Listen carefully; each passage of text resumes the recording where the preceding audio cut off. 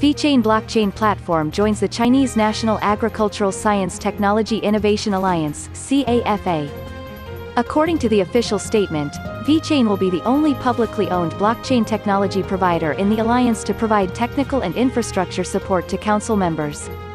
With VeChain, all member enterprises of the alliance will be able to capture key food processes on the blockchain, creating a bridge between consumers and enterprises.